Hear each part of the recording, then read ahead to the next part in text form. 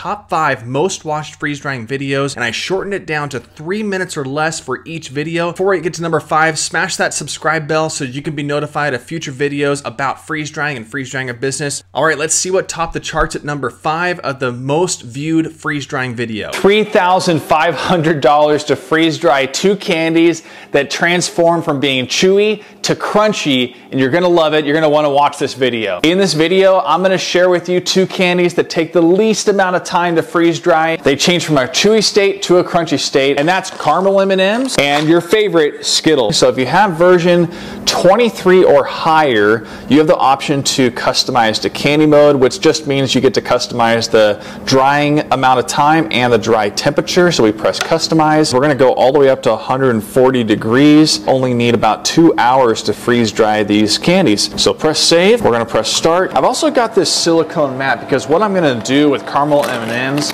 is I'm gonna put each caramel M&M into here. It actually ends up expanding, as you'll see after we get done with the cycle. I like having the individual caramel M&M in each one of these because I'm gonna do another tray for you to show you what it looks like when you just throw all of them on just like we do with Skittles, so that you can kind of compare the two and see which one you might like to do. So let's get to putting these into here. I usually just like dumping a bunch on the silicone mat, and then I'll just take them individually and put them into the different molds. As you can see here, the silicone molds provide a really good organization for all the individual caramel M&Ms. So now we're gonna do Skittles, and I wanna show you 2 different packs that I've purchased when I go and buy Skittles. I have Skittles in these tubs. These are from Sam's Club, or if you have Costco, you can get these. Although this is a wild berry bag, you can also buy these types of bags. This amount right here, a little bit too crowded, and the reason I know this for me personally is just like the caramel M&Ms, they just get a little bit too bunched up. I don't like having to break apart the Skittles after they're done freeze drying. I don't like the clump. Hey, the 2 candies are done, and I told you it transforms them from a chewy candy into a crunchy candy. All right, so this is the caramel M&M. Okay, so here are the 2 trays. As you can see, this one right here is the tray that was all clumped together. It creates these bigger clumps, as you can see. This tray with the silicone mats, you get a single individual caramel M&M, and you can put those in the bag. Skittles pop and transform into this. This is the crunchy side of a Skittle. It's like eating popcorn. This was the tray that we put together that had a little bit of spacing in it. And as you can see, yes, they're clumped together, but they're not as deeply connected as you might think. So they easily kind of drop off and create individual Skittles just like you got out of the bag. Now this is the tray that we had very little spacing on. If you look at this, it creates a whole big chunk. I don't like having these big chunks. I like having individual Skittles just like you're used to out of the bag. If that's the first time that you've seen that video, click the link below in the video description. You'll see the full video that I share on how to freeze dry Skittles and caramel M&Ms. Now let's get to the number 4 most viewed freeze drying video on this channel, which is all about freeze drying another candy, taffy. Today we're going to be doing a how-to video on candy, and one of the most popular candies, and I think it's probably one of the better ones to do, is taffy. I've got a picture of what it looks like once it's freeze dried. It changes its texture from a chewy candy to a textured like malty ball that the flavor hits you immediately, so it's really popular. There's a couple of pros to doing taffy. One is the texture changes to something that's new and visually appealing to your customers, so the experience for them is going to be new and fresh. Now the cons, as I'm going to show you, is a little bit more time consuming. Now although you can find local places to get taffy, I do find that there's some quick ways to get them online. One is Amazon,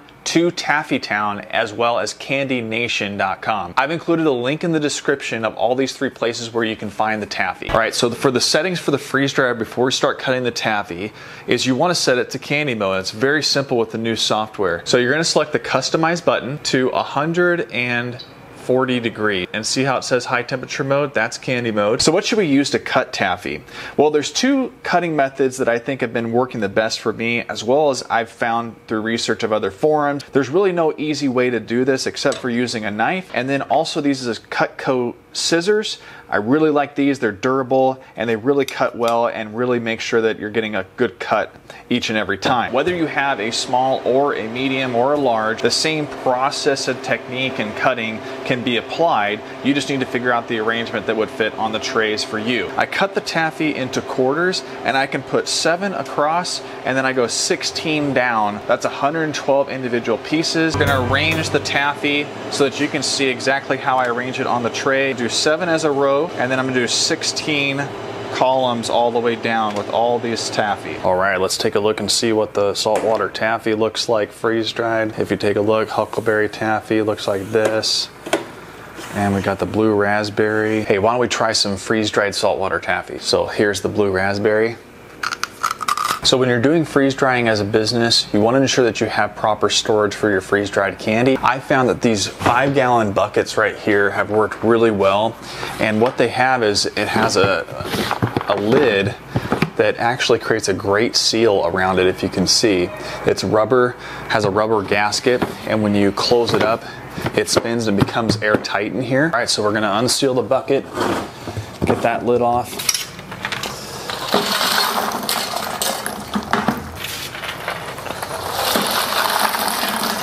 All right, even if you don't have a freeze dryer, freeze dried taffy is awesome. Go up and pick a bag from a local freeze dry company. Or if you are running a freeze drying business, start freeze drying taffy today and use links below in the video description to buy your first bag through Amazon. All right, let's move on to the third most viewed freeze drying video on this channel, which is all about how to freeze dry blueberries. And it includes the best freeze drying tool for preparing fruit, in my opinion.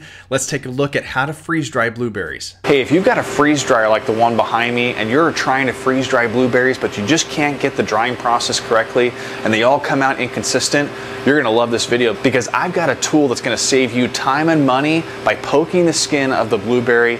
It's fantastic, and I'm gonna show you what it's all about in this video. We're gonna freeze dry blueberries, and I'm gonna show you how to use a tool that's really helped me be efficient with doing blueberries. I used to just throw the blueberries right on the tray, and I didn't realize that you needed to poke the skin of the blueberry and any other types of fruits that have a skin, because as you know, the freeze dryer is removing the moisture from any type of item. So with the blueberry, the skin preserves that kind of like compactness water activity in there, and so if it just dries it, it doesn't have a way to release the water, and then you get exploding blueberries that are dried, and it just either falls apart and crumbles, or it becomes still chewy and it doesn't dry completely. That's the inconsistencies that I found. I started poking blueberries with an individual metal skewer, and I started just poking each individual one on the trays. It took a really long time, and it just wasn't efficient. Now I purchased the Rollerberry,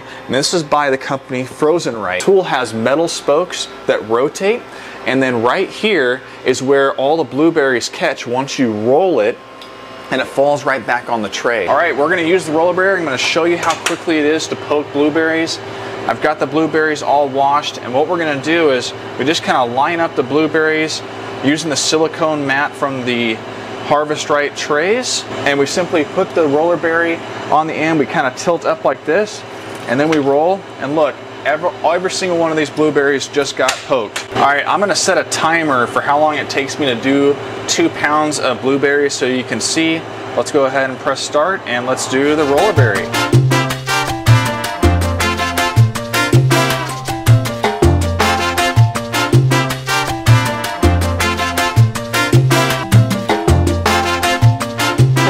Okay, 2 minutes and 14 seconds to do 2 pounds of blueberries, all poked and all. Awesome. So in the freeze dryer that we're gonna do for this cycle is 12 pounds of blueberries, a couple of trays that don't have any poking to it of the skin, so we're gonna see how that does. So a lot of fun stuff to kind of see how it all turns out. We'll wait for this cycle to get done, and then we'll see how it all turned out. Blueberries are done, they're done freeze drying, and so what I'm gonna show you is the various different trays. All right, everybody, I just took 2 trays out of the freeze dryer.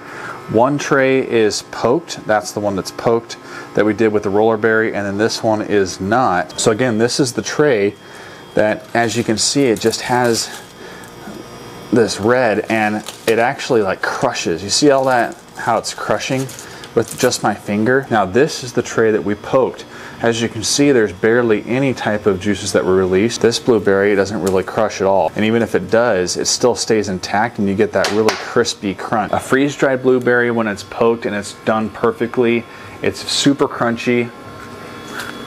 Remember, we just want to poke them for purely to release the moisture out of the blueberries, because the skin provides that kind of compact pressure that's not going to give you the best crunch and the most high quality product. And that's what it's really all about when it comes to freeze drying. Again, if you haven't watched that full video, take a look at the video description below. I've got the full video of how to use the roller berry tool, as well as just to take a look at how to freeze dry blueberries consistently. Okay, now let's take a look at number 2 of the most viewed freeze drying video on this channel, which is all about the top 20 selling freeze dried items that I would start with if you're looking at starting a freeze drying business. If you are looking at starting a freeze drying business, use my affiliate link below for purchasing freeze dryers from a variety of different brands, including Harvest Right. I'd appreciate the referrals. Now let's get to the video. All right, the first category that you should add to your products is candy. That's the most fun, it's the most creative, and it changes its texture, which is why really freeze drying is taken off for so many different people to start a business. If you have a Harvest Right freeze dryer, there's an option for candy mode on the latest version. It allows you to customize the temperature in candy mode. You can start it and it only has you freeze dry for about 2 to 3 hours. You're really not freeze drying candy. You're using the vacuum and the pump and the temperature to change its texture and form. And certain candies will change its texture, others will not. So I would suggest the following different candies for you to freeze dry starting out. One is freeze dried taffy. Skittles. Skittles, I think, started this whole trend with freeze drying candy. It pops, it's no longer chewy and it's crunchy, and you can do different flavors of Skittles. Third, you should do Jolly Ranchers. Don't use the Jolly Rancher name. Jolly Ranchers changed from a hard candy to a malty, like super fruity blast of a malty little sugar ball. And one, when you add it to like a window type craft bag for your business, man, it's just gonna pop and people are gonna see that and wonder what it is. And once they eat it, they'll buy from you. Next, do Charleston Chews. They change into what I call them as Cocoa Vanilla Puffs, because I feel like they taste like a Whopper. Once they expand into the freeze dryer, they're delicious, and I found that a lot of people that try the samples, it's really fun and it tastes great. Look at Hi-Chews. That's the chewable fruit chew candy that you can find at Sam's Club and Costco. They don't pop as much, but they definitely become crunchy, and I think people really have liked those for me. Second category that you should add to your product lineup as a freeze-dried business is fruit. Some of my other videos on my channel, I show you how to prepare different fruits. The fruit that I would suggest you do is strawberries, blueberries, raspberries, apples, pineapple, peaches, and banana. Fruit, depending on how much weight you put into the freeze dryer, takes a little bit longer to do. Large freeze dryer with 5 different trays, it generally takes about 36 to 48 hours to freeze dry and finish that cycle. If you're doing fruit, look for ways to maximize the cost. So do things that might be more seasonal. Look for deals with different grocery stores, different farmers markets, and ways to get deals on the fruit that you're buying and freeze drying. Freeze drying as a cottage food business can be really fun, and it can give you a taste for what's to come if you want to venture into a more of a commercial space. If you haven't freeze dried any of those items, go ahead and start today. All right, let's take a look at the #1 most viewed video on this channel about freeze drying. It's my favorite video so far this year, and it's all about how much you can make freeze drying with your freeze dryer. Hey, my name is David. I'm a freeze dry business owner in Idaho, and I'm going to show you whether you can actually make money freeze drying as a business, specifically freeze drying candy. Now, behind me is the commercial kitchen that I rent. I did a video on the 10 things that I would do to start a freeze dry business, and one of the things that I mentioned is that you can rent space out from a licensed commercial kitchen in the town that you are in. Now, you might want to look at churches, you can look at bars, you can look at restaurants, things like that already have the permit for you to operate commercially, and you don't have to go through that process. You can just rent from them. So that's what I'm doing here, and it allows me to sell wholesale and allows me to do a lot more things to grow my business. Now, before we go in here, this video is going to be about whether you can make money as a freeze-dried business. And I've been in business for 3 years, and I have done some calculations to figure out whether you can make good margins. Today, I did 3 pounds of taffy. Now, I've already got it done from the freeze dryer, and so I looked at taffy and I'm like, hey, can you actually make money freeze drying taffy, freeze drying candy? Well, we're gonna find that out. I'm gonna bag all 3 pounds, and we're gonna see whether you can actually make good margins on that. So let's go ahead and take a look. Well, hey, we're in our commercial kitchen. Again, this video is going to be about whether you can make money freeze drying candy. There's a lot of other things that you can freeze dry, but this seems to be the most popular and the most reasons why people start getting into buying a freeze dryer. And if you are interested in buying a freeze dryer, I am a referral affiliate of Harvest Right Freeze Dryers. If you use the link below, that'll help them know that I sent you, and you can purchase a freeze dryer directly from their website. Now, I bought this 3-pound bag of taffy. You can get this off of Amazon. It's 3 pounds. This is Huckleberry, but I've got cotton candy in here. But you can buy this. This is 3 pounds of taffy. I did the entire bag of this bag, but cotton candy, and I put it into this air-sealed Gamma Seal bucket. All right, we're back at the office. What I'm going to show you is a Google Sheet that I created years back when I first started the business, because I wanted to really know what my cost was per bag. So I've got a formula that I've already created. I'm going to show you what that looks like. Now, we all have different margins. We all have different areas that we're able to price our product differently. So this is just going to be more of a plug and play to see what the ROI is for you, both on wholesale and retail. So let's go ahead and dive into this. This is, in essence, just a really quick overview of whether you can make money freeze drying candy. Well, after plugging those different formulas in, I hope that gave you a clear indication that yes, you can make money in freeze drying candy. You know, I think a lot of people get caught up in the fact that there's competition, as well as there's just more and more people getting freeze dryers. Don't let that stop you. If you go to a market these days, a farmer's market or art in the park, something like that, you're gonna see that there's a lot of people making barbecue. There's a lot of people making honey. There's a lot of people selling flowers. There's a lot of people doing woodworking. Are they all doing the same thing? Yes, but they all have their little niche. They all have their little core customer group, and they all have different goals for their business. So continue striving for success, continue growing your business. Don't worry about what all the other noise is about. You can create the business that's sustainable for you. This is my most viral video so far on freeze drying as a business. Check out the full video below in the video description. And if you're interested in starting a freeze drying business, go ahead and click the subscribe bell right now, and you'll be notified of future videos that I come out with. Or you can click on the link below to freezedriedbusiness.com, and you can be directed to all different types of resources and information about how to start a freeze drying business. Make sure you subscribe to my email newsletter, and I'll be notifying you directly of all news and updates and news about the freeze drying industry. Thanks for watching. I'll see you on the next video.